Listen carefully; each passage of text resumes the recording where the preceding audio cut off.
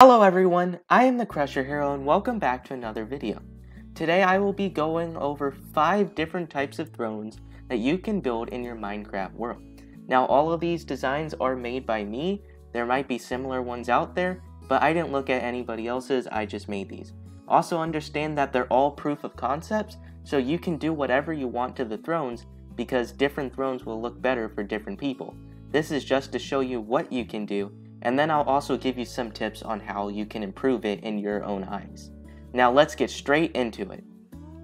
First we have the warped stone throne, and I named it that because it has a main dominance of warped colors, like with the warped stem, and it's made out of black stone.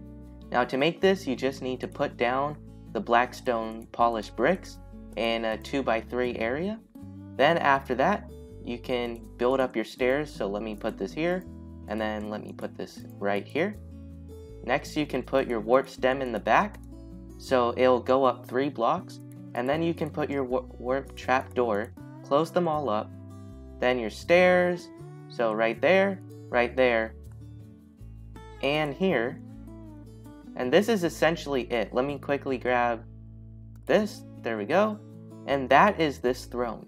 Now some extra details you can add to it is that you can add these signs around the base.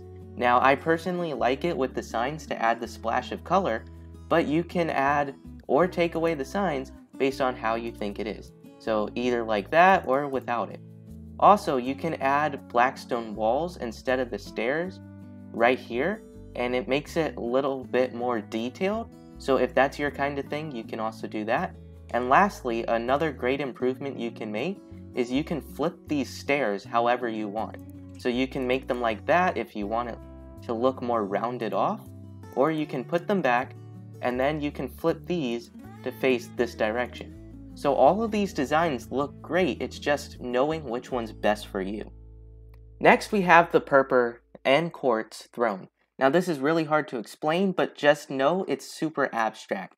The goal is to have a purpose and to keep going with that purpose even if you don't understand what you're doing. Like that's how I did it. I understood that I wanted something surrounded by purpose on either side, and then I figured I just want to go out and wrap back around. And then using stairs and slabs, I figured out a way to do it that looks kind of cool. It looks almost like I would be the ruler of some aliens if I can get on in here. Like I think I kind of would be the king of aliens. But anyhow, also realize that quartz is a great secondary color for any throne that you're working on, and so you can just use it to kind of add a hint of normality and an otherwise really unique and strange build. That's all I can really tell you about the Purpur throne. It's really just a proof of concept. You can do whatever else you want with this idea, and this is where I'll remind you that I'm leaving a world download in the link below in case you want to check out builds like this that I don't actually have time to build for yourself.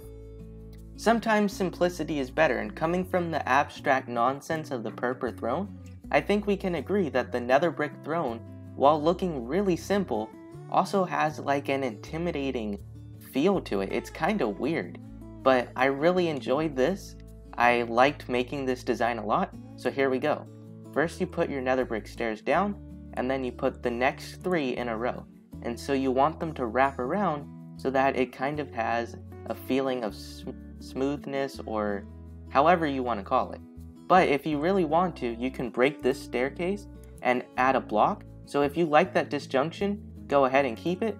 Otherwise you can do what I'm doing right now. That's just one of the few upgrades you can make to these kind of builds. Then you do the same for this side with the red nether brick. After you place the red nether brick down, you can go ahead and start placing in slabs. Now slabs are kind of annoying because when you want to raise them, you have to put them on top of each other and then break them and all of that nonsense. So just be patient with it and you'll eventually get through with it. And there we go. And here's the last slab. So I made kind of an ascending order of 3 slabs. Then you want to put in the blocks of netherite right there. This is the ultimate showing off throne because of the blocks of netherite. Then you can put your chiseled nether bricks, and that's it. It's super simple. The only hard part about it is the blocks of netherite, and you can clearly switch that out for anything. It's just to look imposing, and it looks really smooth. Now something else you can do is you can change up this design where you put two different opposing blocks that are kind of similar but different. And it doesn't even have to be nether brick. You could end up doing two different types of wood. For example, let me quickly grab some wood stairs.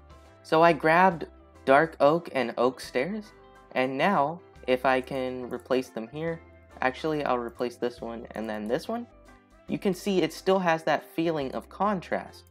And that's what really makes this build shine, is the contrast between different colors. So it's not even it has to be nether brick, but two similar things that are different colors still shows that. And if I was to go ahead and finish it, it still looks good just because of that feeling of contrast.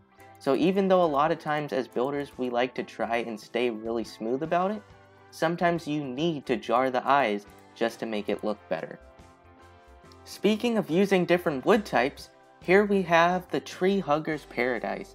I think that's the best throne name I've come up with in all of these thrones, because all you really need is to grow a tree with bone meal until you get it how you want. Then you can break the leaves open, add some fences in the back, choose some nice stair designs, and you've got it. Maybe add a different color wood for the floor just so it doesn't all blend in. Here, just take a quick look at how it looks with all the same color versus how it looks with different colors. Like, if you look at that, it's like, sure, but it doesn't really highlight anything. And that's another key aspect to take away from today's video, is that you want to choose carefully what you highlight. For example, now the way that the floor is brighter than the actual throne makes it so that people's eyes kind of go straight to this. They kind of look directly at this, and then they can see what you want them to see. You don't want them to be looking at your floor, instead you want them to look at your throne. It's really simple, it's very easy, and I do get the irony that a tree hugger wouldn't want to use wood as a build because they'd be hurting trees, but you know what? I've seen much worse, okay? Don't go talking about that in the comments. So here's how you build it. You simply need some patches of dirt, and then you can put your oak sapling. You can bone meal it. We got a pretty decent one. Usually you want to try and make it as symmetrical as you want, depending on what type of person you are. If you want it to be natural, then don't make it symmetrical. But if you want it to kind of look like you tampered with it a little bit, then sure, go straight ahead. Now after that, you want to add some spruce stairs right here.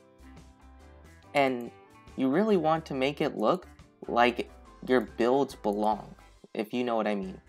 They kind of fit in with nature. They're not supposed to strike out. Instead, they're supposed to complement the tree and make it look like it was there all along and that the tree was designed to be right next to what you made.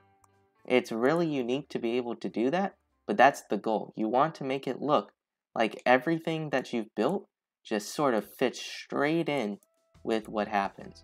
And so this is really it. You can do more with the tree, like you can add the fences that I had. Let me quickly grab them from here. Or you can even go ahead and add different color wood in the background. So see how I have the fences there? You can go and maybe use some oak planks back here. Then you can fill that up, and there you go. It looks different. Now I will warn you that that makes it look more solid, and it kind of ruins the nature flair that this one has, because over here clearly you can see that the breeze is coming through the fences. Okay, so for the fifth and final design of the massive epic thrones of today, I spent so much time on this, guys. I even built a room so you guys can see how it should be used, okay? Are you ready? See? Look how beautiful this house is. I mean, it is kind of just a room, but here it is. Look at how much time this took me. Isn't this such a great throne? I think I'm going to sit right here as I end today's episode. Thank you guys so much for watching today's video. Now if you enjoyed, please leave a like and subscribe down below for more content like this. And next time, I'll have something better than a chair inside of a dirt house. But you know what? I don't know if you can actually beat this, to be honest. This is kind of pretty nice. But remember, I am the Crusher Hero, and goodbye!